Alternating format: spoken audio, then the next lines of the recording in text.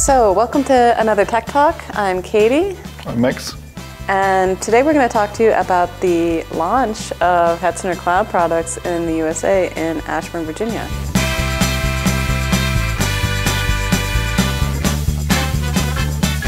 It's pretty exciting news. Yeah, everyone has been excited for it about 4 weeks, right? Yeah, exactly. It's been fun to see all the comments online. Yeah. And especially to see what people were able to figure out beforehand, what they're asking for now. Yeah, that was quite fun to see because we tried to keep it a secret, but at some point some information got out, like some DNS records, container shipments, company in the US, and then people started speculating what location it would be. That was fun to see for us. Yeah. So for people who don't know us so well, maybe we should talk about the new location. So what all is included? So our core product is cloud hosting, and so you can rent some servers, some load balancers, floating IPs, volumes. So the basic building components of a cloud provider, basically. Exactly. And we try to keep it as simple to use as possible, so that it's really accessible for everyone. And if you are an existing customer, then you know those products, and you can just use the US now. It's the same. The same products work there as well. So all cloud products from us work there. Right. And if you don't know us, you're probably going to be pretty shocked when you try us out and you see how quick the deployment times are and how definitely user-friendly console, the cloud console is to use. Yeah, you have a really snappy web interface.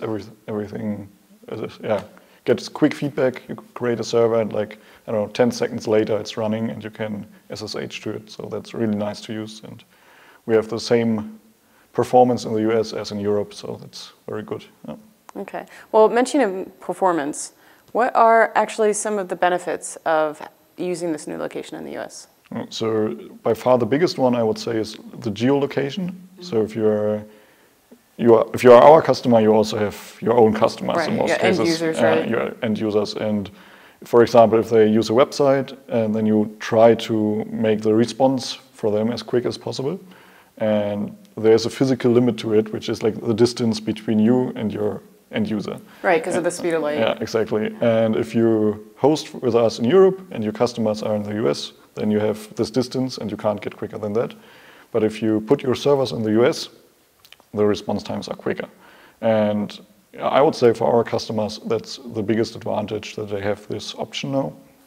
Second would be that you can build some high available setups. So you put some of your infrastructure in Europe, some in the US, and if one location fails, you still have the other one. Right, so you disaster-proof your exactly. infrastructure. Yeah, exactly. Mm-hmm. And also it depends a lot on your use case. And if you run Kubernetes, if you run some databases, then you also have this distance in between. So you need to take that into account. You can't just set everything in both places. You need to design your architecture a little bit around it and decide what works best for you. And then the last one, probably not the last one, but the third advantage is the legal perspective. If you are a company, you sometimes have requirements, like if you need to host in Europe or do you need to host in the US, and the US company often says, we need to host here to follow all our legal requirements. And they have the option now to say, okay, we're hosting with Hetzner servers in the US, and that's makes business easier, even though it might not be as fancy and interesting for a technical person. Right. So there's a whole new group of customers who can suddenly use our products, or we're much more attractive suddenly for this group of users.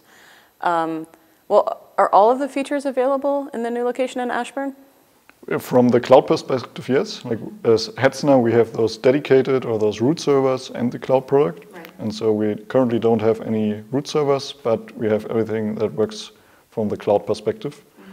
Mm-hmm. Currently we have the AMD CPUs in the US. In Germany, for example, we offer the Intel and AMD CPUs. But I think for our customers, there shouldn't be much of a difference if they use AMD or Intel, because from their usage, it stays the same architecture too. And that is also true for the dedicated vCPUs, right? Yeah, exactly. Those models are available there too. Yeah. Okay. And I imagine that there are probably a few, limitations or things that people need to keep in mind with the new location when it comes to certain features like floating IPs or internal networks, things like that. Yeah. one thing as a customer you keep in mind is this distance in general, and this distance also has impact on our like floating IPs and the load balancers. So we have 2 different network zones now. One is in Europe and one is in the US. And if you create load balancers and floating IPs or private networks, that is always limited to one network zone. So a load balancer in the European network zone can only use European servers. Okay. And you can't just move this load balancer to the US. That just doesn't work. Because it's in a completely different network zone. It's so far away, and on a networking level, it would get a little bit complicated to get this specific traffic over there instead to Europe. But if you want to move servers around, that works. You can shut it down, take a snapshot, migrate that snapshot, and start it up again in the other location. So if you really need to move it, you can do, but the IP addresses will change. So you have to accept that. Okay.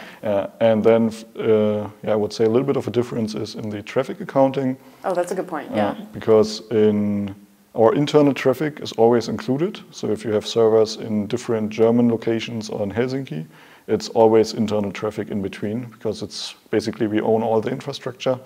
But if you have servers in the US and in Europe and send traffic between, then we will count that as external traffic, right, because it goes over the ocean, under the ocean to be exact, and that's a cable we don't own, and so it's external traffic. But we only account for outgoing traffic, and up to 20 terabytes a month are already included per server. So you have a lot of headroom to go there, and only if you have more traffic, then we have a small fee per terabyte. But I would say if you have that much traffic, then you already know and are aware that that amount of traffic costs a bit of money.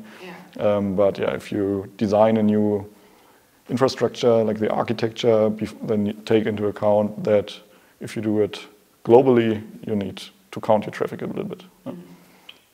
So we have these 2 network zones, but despite that, not much else has changed, right? Cloud Console is still the same. The deployment times are still the same. Still the same, which is awesome, right? And as far as I know, performance is the same, or people should expect the same level of performance in Ashburn as they do? Definitely. So from the user perspective, the web interface is the same. It's not suddenly more complicated. Just where you before could select between our existing data centers, there's now an additional one.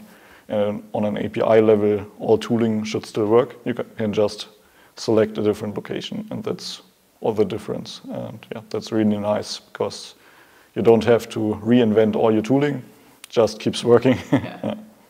Well, I know, because I was looking at people's remarks after the launch, one of the first things people were asking about was like, when are there going to be more locations? So when are we going to get dedicated servers? More. We want more. For us, it's always the same. Like when we launched in Germany, people were asking. When we launched in Helsinki, people were asking. And of course now as well. And we are, of course, looking around like what locations would work well. Can we offer dedicated servers or not? But we have to be a little bit careful, test out what makes sense, what people really need and want. But we are definitely still exploring our options there. And when we made a decision, and then people will know, or maybe people will figure out again before we tell them. When it goes live, right? But we are looking at what could work, and there's a lot of interesting stuff to come. Yeah. And I guess it depends a little bit on what happens in Ashburn, right? So it kind of helps if people actually create more instances there. Definitely. The more people use it, the more we have an incentive for more locations, I would say. Exactly.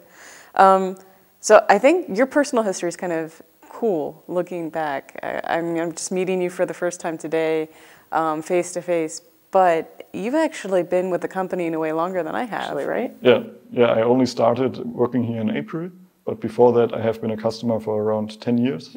First with the dedicated servers, and then one of the early adapters of the VMs, like the cloud products. And at some point it was just like, okay, maybe I should work there, especially as I did a few like public talks about how you can run Kubernetes on Hetzner Cloud.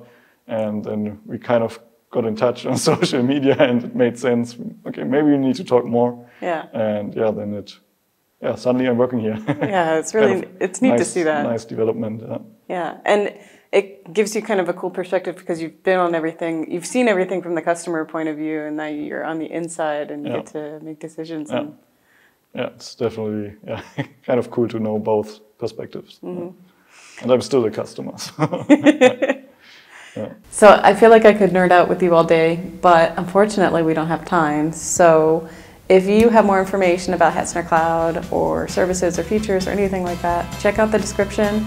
There's a whole bunch of links, and the most important link of all, of course, is cloud.hetzner.com. So thanks for watching Tech Talk. Yeah, thanks as well. See you next time. Yeah, next time.